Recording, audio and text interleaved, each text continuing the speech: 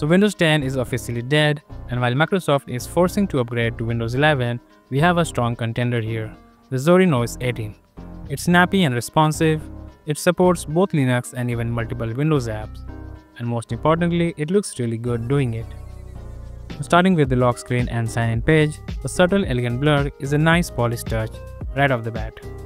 And the beauty of Zorin OS is that it refuses to force you into one box, meaning the desktop layout isn't fixed. If you grab the Pro version, you get access to 12 different styles.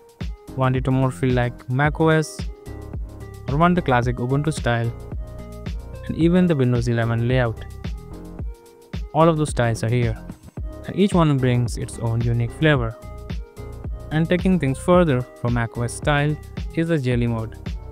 It may look completely unnecessary, but makes you appreciate the Linux customization.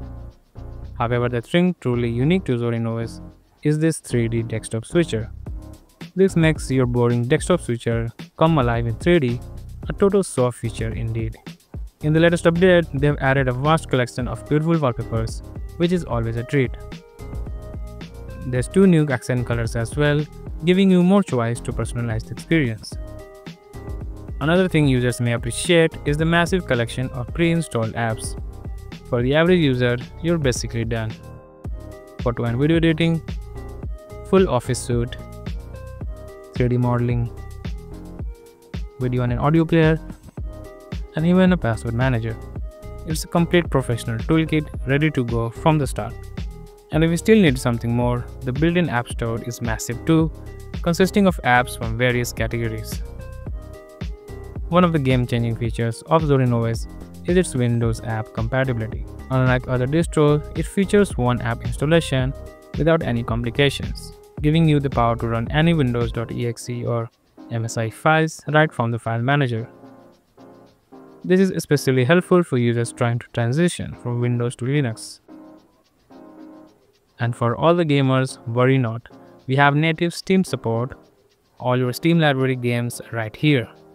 The best part is the performance. It's surprisingly good, almost on par with what you would expect from Windows, and yes, it works seamlessly with your Xbox gaming controller as well. And seeing how horrible Steam games run on Chromebox Flex, this was definitely a surprise for me. Very impressive.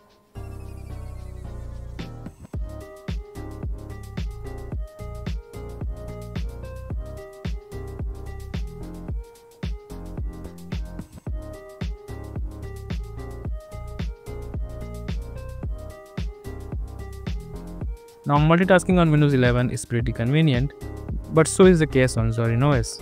With the new advanced Windows styling manager, there's 6 default options to arrange and snap your windows as your preference. Make sure to enable this option so that it will automatically suggest apps when you snap a window on a side. Another big hurdle for switching to Linux was the lack of any Microsoft integration. Zorin OS 18 tries to fix this. Now you can add your Microsoft 365 and OneDrive account from the online accounts. And by doing this, you can view your files stored on the OneDrive directly using the file manager. And the best part, you can open the Word, Excel or PowerPoint files using the LibreOffice suite and edit them as well. Now this will make editing and managing your files easier than ever, that also across multiple platforms. And across the board, Zorin OS 18 has refined and polished a lot of things. You'll notice more rounded edges, simplified menu and lists, and overall a sleek modern feel. The file manager now includes a powerful global search, so you can instantly search for any file on your entire storage drive and not just one specific folder. The calendar app looks better than ever with a dedicated monthly view. There's also a new program called Web App. Now this lets you create instant standalone web applications for different websites. You can even choose your preferred browser for each one. But that's not all. There is so much more to explore and so many more internal and visual improvements you will discover the moment you start using Zorin OS yourself. And when it comes to installation, it's quite easy. I've left the complete guide linked down in the description. But remember, when you get to the install screen, There is an option to try it first. Make sure to test the water first. See if you like the features and look of it and how it runs on your system. The question is simple. Will you transition to Zorin OS or are you going to upgrade to Windows 11? Let me know your thoughts in the comments and I'll see you in the next one. Thank you for watching.